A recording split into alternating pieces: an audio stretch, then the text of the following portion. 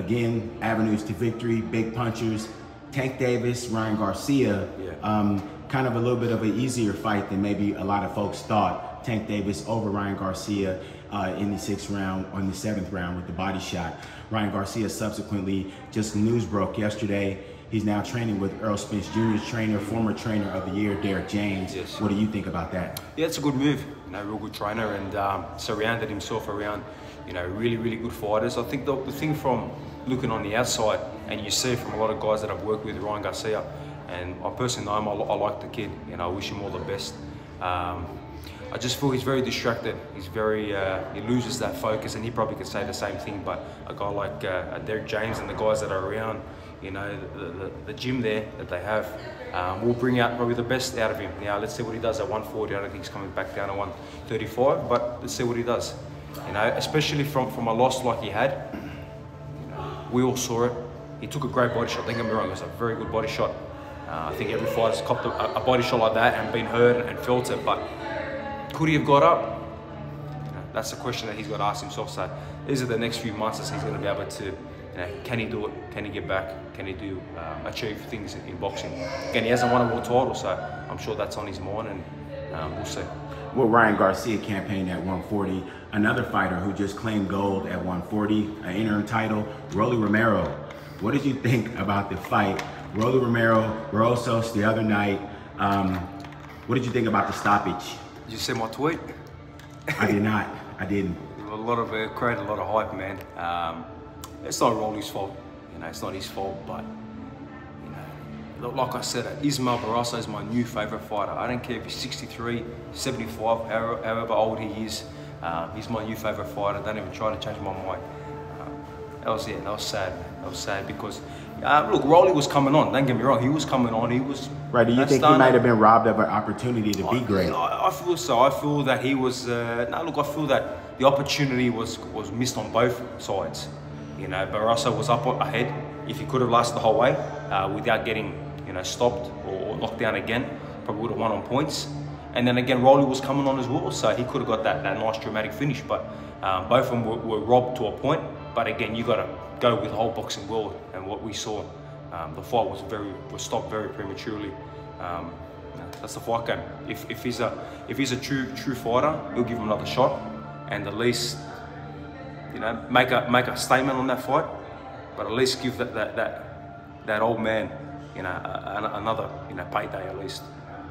Next month, Teofimo Lopez, Josh Taylor coming back to the ring, fighting in New York. What do you think about that bout? How do they get together? How do their styles contrast? It's a really good fight, really interesting fight. Obviously, I know Teo better than most. That's a guy that I can give keys because I did beat him. Taylor is very good too, though, and he's got a lot to prove as well, coming off the casual fight. But so does Lopez. We've seen that he has not looked well since I did the damage on him. So it's a very interesting fight. Josh is a naturally 140 pounder. He boxes well. He's very good to the body. You got to go with Josh Taylor. You got to give him the edge. But again, you can't rule out Teofimo Lopez. We saw what he did to Lomachenko and all these guys before. I put a stop to him. What do you think, particularly? I mean, and there's been a lot of talk about the difference in Teofimo Lopez. You knew him before the so-called damage, or the damage that you put on him, and afterward. What do you think? What can you see that has changed in him? It's confidence. That confidence not there anymore. When you take a damaging fight, we both took damage in that fight. We're never going to come out of that fight the same person we walked in as. But I came out the winner, and I moved on to what I had to move on to. He came out losing that fight, but the way he lost it as well. He got damaged in that fight. So a lot of people say it's damaged goods. A lot of people will say that styles make fights. The two guys that he have fought, that he's got victories after my fight, have been all good guys. We'll see against Josh Taylor. It's an interesting fight, and I'll be watching and seeing who wins that fight. But again, Josh Taylor is a very good 140 pounder. He's been there a long time. How interested would you be in seeing the winner of that fight go up against Regis Prograis, the WBC 140-pound champion? Yeah, I like Regis a lot. He was going to fight one of the Aussies, Liam Parra, You know, really good fighter too, coming from Australia. Done some really good things, and this was his opportunity. Unfortunately, got a serious injury, so he's had to pull out of that fight. But again, Regis is a very good fighter, and I bet he's very dangerous. And you know, we'll see. The best got to fight the best. Like I've been saying, like I feel I started a lot of this. You know, I fought the best of the best and chased the hardest fights. And that's what we've got to see. You know, the boxing fans got to understand that. The boxing fans got to say, you know what? Who cares about the zero? Let's see the best fighting the best. Styles make fights, and you don't know what way this fight game turns around. And you talked about not afraid to lose the zero, going back to earlier in our conversation about Ryan Garcia. Having been through it yourself, what advice would you give a fighter like Ryan in regards to losing your O and making a comeback? Yeah, who cares, man? Who cares about the O? Who cares? Look, at the end of the day, he pushed hard for that Tank fight. And obviously, they both got to be commended and respected for making that big fight happen. You know, the world was watching. The world stopped to see that fight, and I was very excited for it as well. So look, he's got to take that into aspect and say, you know what, I made this big fight, you know, possible, and move on. You know, he didn't lose to a Joe Blow. He didn't lose to, you know, a random guy. You know, like myself, I only lost to Devin Haney. You know, he lost to Gervonta Davis, who's a very good fighter himself. So yeah, he'll be back. He's got good people around him, like we said, and as long as he can keep his focus and discipline and be true to the game, then you know, you can move back and do what you want to do. Like myself, I'm true to this game. I'm very disciplined, like I was just saying before.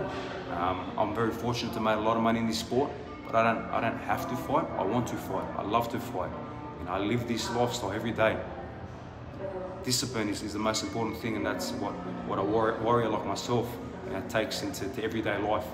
You know, regardless if I'm in the ring or I'm outside of the ring or I'm here in Las Vegas or I'm on the aeroplane coming here, I'm still being disciplined. I don't even touch plain food. I bring my own food. I pack my own meals. You know, to be that disciplined to this game. And I'm at the point now where I'm coming back. Kambosos is back, so I'm the big deal now with Top Rank and obviously Lou DiBella. And who do you want to fight next? What are you looking for? It's going to be announced very soon. It's done. It's done. It's a very good fight, and it's a great fight for me to bounce back on a great platform. You know, back here in America. This is where I won it all. This is where I made my name. And little sneak peek about the time frame. We're looking within 10 weeks. Yeah, within 10 weeks. Oh wow! Yeah, big fight, headline. Very excited, and then we're looking forward to making noise and moving on to the big names as well. But I'm very focused on this particular guy.